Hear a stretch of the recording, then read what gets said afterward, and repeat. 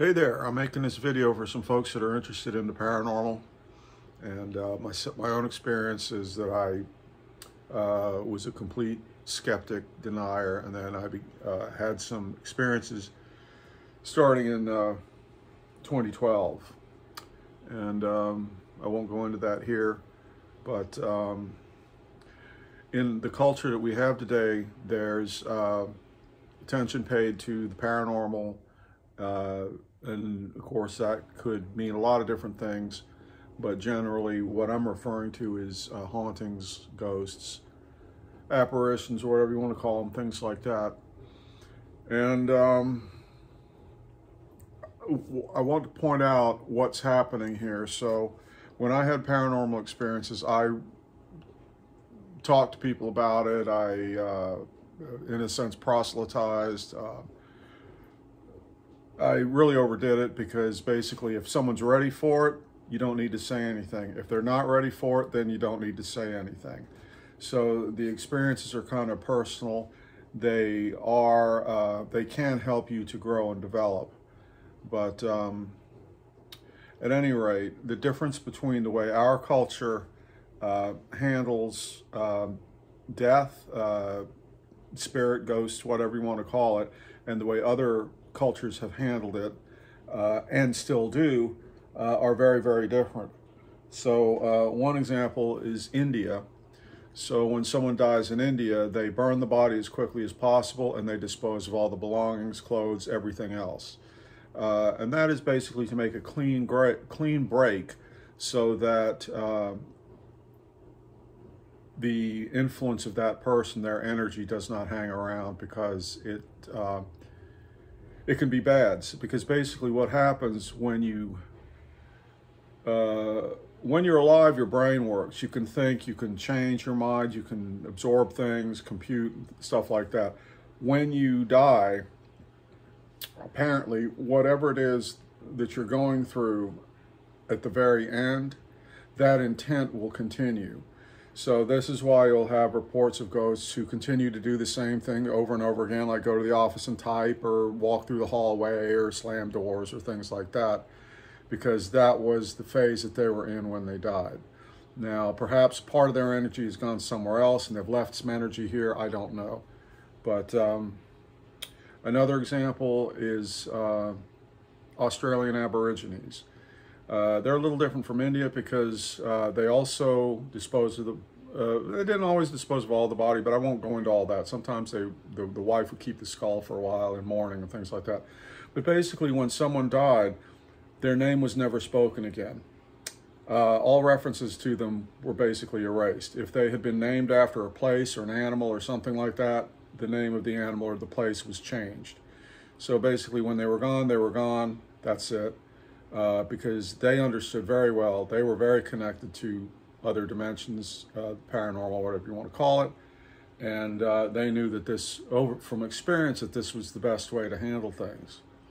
Now, another thing about the Aborigines, which ties into, in contrast to our worldview, our culture rather, and the way that we handle things, is that Aborigines who had been around for probably over 100,000 years, they had no famous figures, no celebrities, no history, nothing.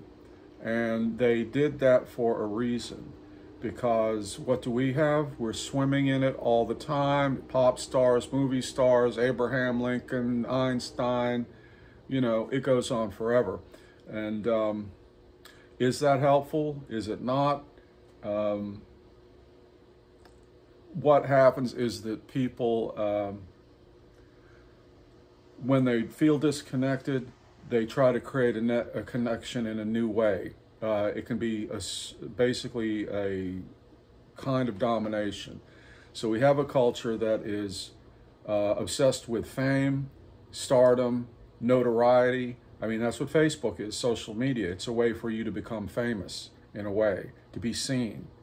So the trouble with the paranormal stuff is that people use it as a way to be seen. And that isn't good. I should know because I've done it myself. I don't do it anymore. right? But I went to a convention in Harlan. Well, I won't say where it is, but I met someone who was a paranormal investigator, and they were talking about the pitfalls, dangers of paranormal investigation. And in his case, he and some other Ghostbuster guys went to a murder site, to poke around and see if they could find something.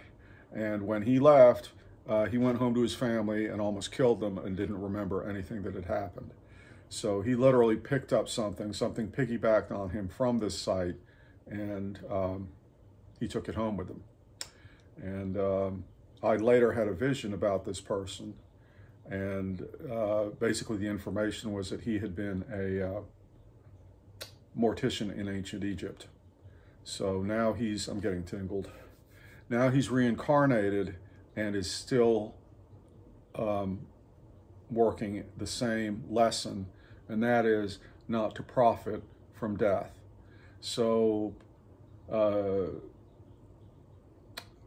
people do this to different degrees,